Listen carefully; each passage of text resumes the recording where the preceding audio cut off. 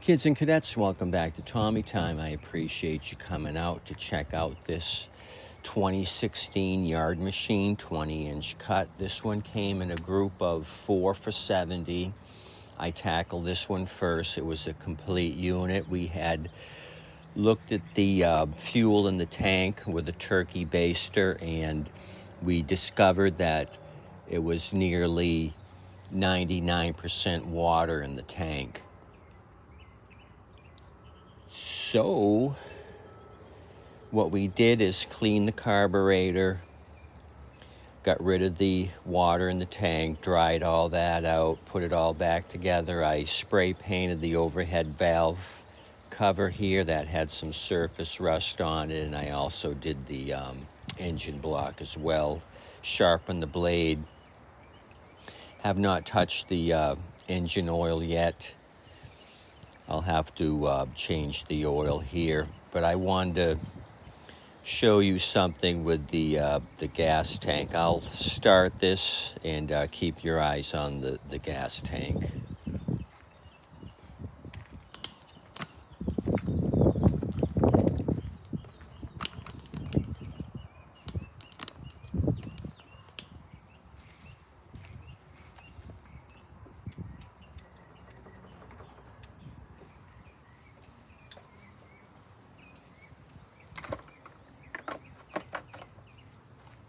Yeah, we got a little bit of fuel in there.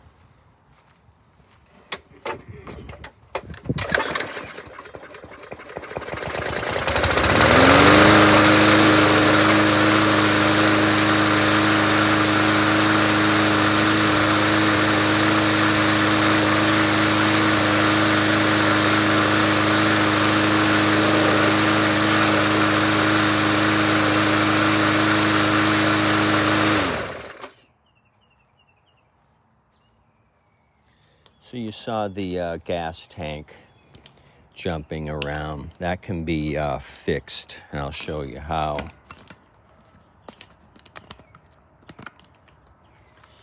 If Horatio and Henrietta, the homeowners, show up, they see the tank dancing around like that, they may not be interested in buying the unit. I'll show you how we can get that jumpiness to cease and desist. You first remove the recoil cover. That needs to be taken off so you have access to the tank.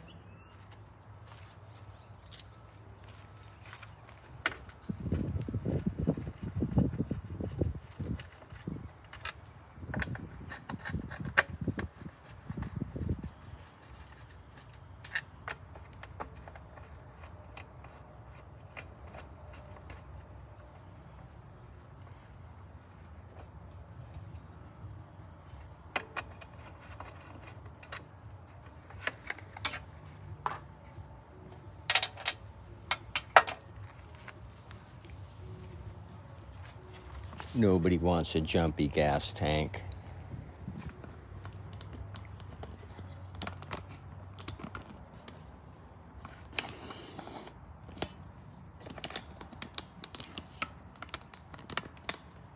So I may have to bring you off the stand here in a minute, but what we're going to do is lift the tank off of the recoil base here.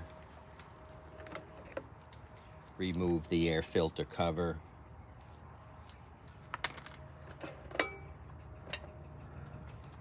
This tank has the breather. That's why you remove the air filter cover.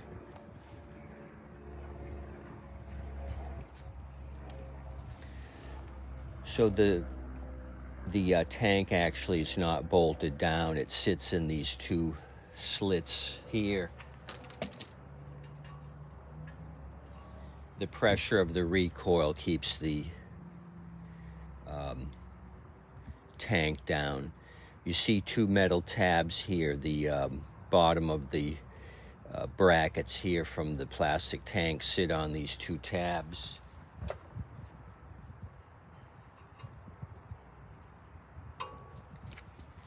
Those are actually bendable. What we're going to do is bend the tabs up slightly, and what that'll do is shorten the distance of the track here.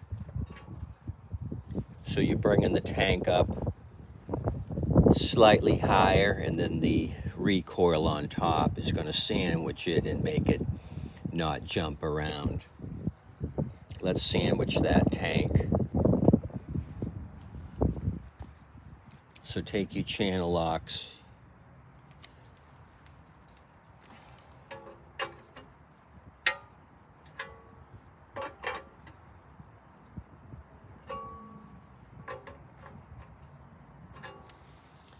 bend up the 2 tabs, and then we're going to put the tank back on and the recoil and give it a shake, see if it's nice and tight. You might have to do it a couple of times. Keep bringing those metal tabs up.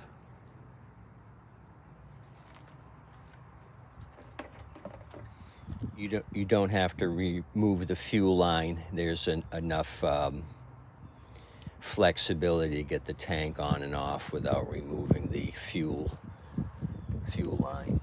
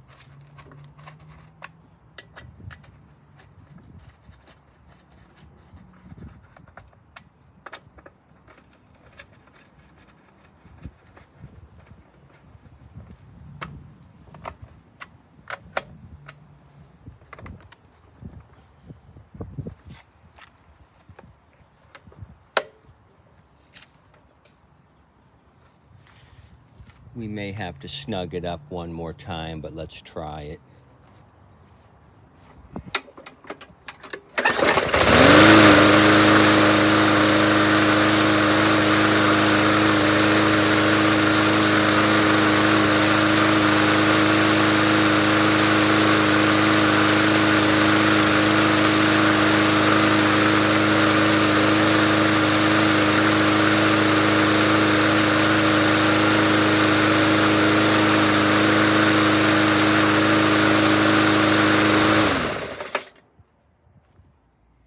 It's better, but I'm going to adjust it one more time.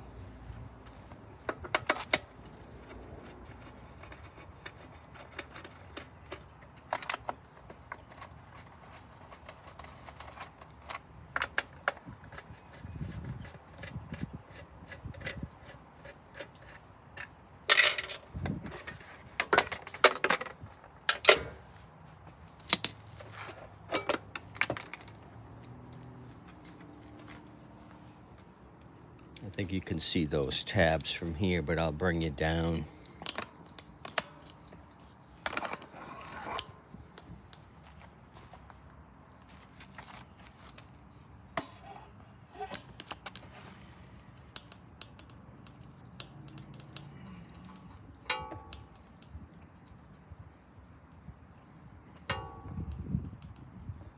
So you're using your channel locks, you're just moving this tab up to put upward pressure on the tank.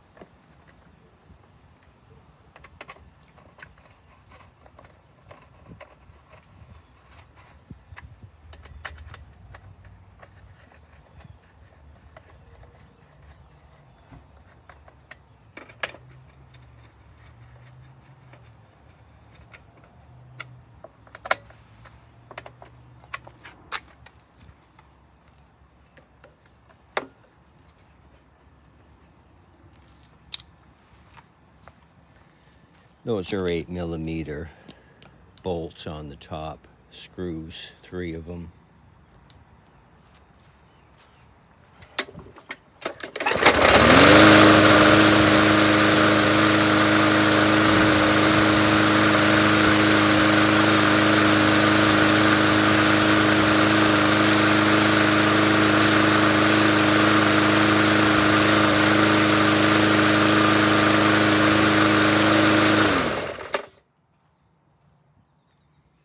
So you're not going to be 100% solid on that. It's plastic.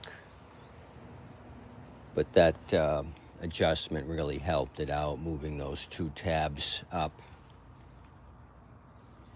Puts more pressure on the tank. So I think the potential buyer would go along with that. Just somebody that doesn't know engines would be concerned with so much movement in the tank. Probably wouldn't make a difference either way. It's just a visual thing. Anyway, 2016 yard machine, now it's ready to go. If you guys have a jumpy fuel tank and you want to adjust it, that's how you do so. So I'll add this yard machine to my stash of fixed mowers, just getting ready for season to creep up on us. I want to try to get a big stash of mowers ready to go so I can start blowing them out the door. As always, I appreciate you coming out, checking out Tommy Time. Please like and subscribe, and as always, tip your waitress and wait staff. They're doing a fantastic job.